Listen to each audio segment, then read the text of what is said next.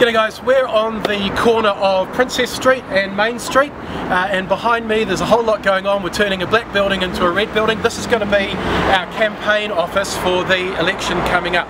So this is where you can come in and offer your services if you want to volunteer for us. This is where our phone canvassing is going to happen. It's where we're going to be doing our door knocking. It's where all the work over the next 3.5 months is going to be happening to make sure Palmerston North stays with Labour. So if you're keen to be part of our campaign, this is where it's happening. Feel free to drop in anytime.